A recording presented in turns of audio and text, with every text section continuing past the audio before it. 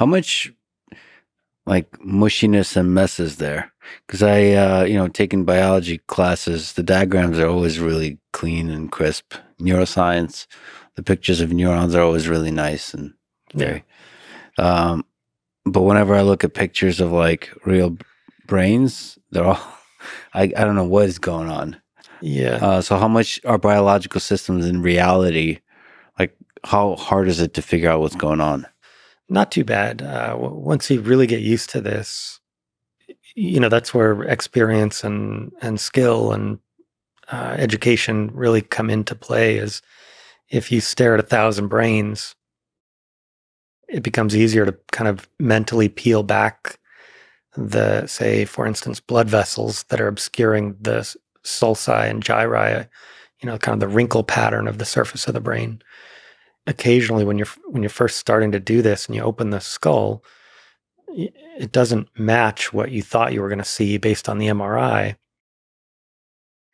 And with more experience, you learn to kind of peel back that layer of blood vessels and see the underlying pattern of wrinkles in the brain and use that as a landmark for where you are. The wrinkles are a landmark? So like... Yeah. So I was describing hand knob earlier. That's a pattern of the wrinkles in the brain. It's sort of this sort of Greek letter omega shaped area of the brain. So you could recognize the hand knob area? Like if I show you 1,000 brains and give you like 1 minute with each, you'd be like, yep, that's that. Sure. And so there is some uniqueness to that area of the brain, like in terms of the geometry, the topology of the thing. Yeah. Where is it about in the... It's so you have this strip of brain running down the top called the primary motor area. And I'm sure you've seen this picture of the homunculus laid over the surface of the brain, the weird little guy with huge lips and giant hands. That guy sort of lays with his legs up at the top of the brain and face, arm areas farther down, and then some kind of mouth, lip, tongue areas farther down. And so the hand is right in there, and then the areas that control speech, at least on the left side of the brain, in most people are just below that. And so any muscle that you voluntarily move in your body, the vast majority of that references that strip, or those intentions come from that strip of brain, and the wrinkle for hand knob is right in the middle of that. And vision is back here? Yep. Also close to the surface?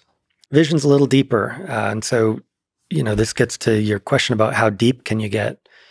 To do vision, we can't just do the surface of the brain. We have to be able to go in, not as deep as we'd have to go for DBS, but maybe a centimeter deeper than we're used to for hand insertions. And so that's, work in progress. That's a new set of challenges to overcome. By the way, you mentioned the Utah array, and I just saw a picture of that, and that thing looks terrifying.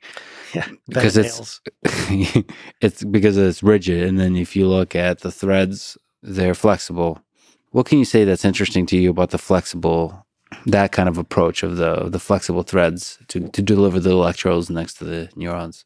Yeah, I mean, the goal there comes from experience. I mean, we stand on the shoulders of people that made Utah arrays and used Utah arrays for decades before we ever even came along. Neuralink arose partly, this approach to technology arose out of a need recognized after Utah arrays would fail routinely because the rigid electrodes, those spikes that are literally hammered using an air hammer into the brain, those spikes generate a bad immune response that encapsulates the electrode spikes in scar tissue, essentially. And so one of the projects that was being worked on in the Anderson lab at Caltech when I got there was to see if you could use chemotherapy to prevent the formation of scar. It's like, things are pretty bad when you're jamming a bed of nails into the brain and then treating that with chemotherapy to try to prevent scar tissue. It's like, maybe we've gotten off track here, guys. Maybe there's a fundamental redesign necessary. And so Neuralink's approach of using highly flexible, tiny electrodes avoids a lot of the bleeding, avoids a lot of the immune response that ends up happening when rigid electrodes are pounded into the brain. And so what we see is our electrode longevity and functionality and the health of the brain tissue immediately surrounding the electrode is excellent. I mean, it goes on for years now in our animal models. What do most people not understand about the biology of the brain? We'll mention the vasculature. That's really interesting. I think the most interesting, maybe underappreciated fact is that it really does control almost everything. I mean, I don't know, for an out of the blue example, imagine you want a lever on fertility. You want to be able to turn fertility on and off. I mean, there are legitimate targets in the brain itself to modulate fertility.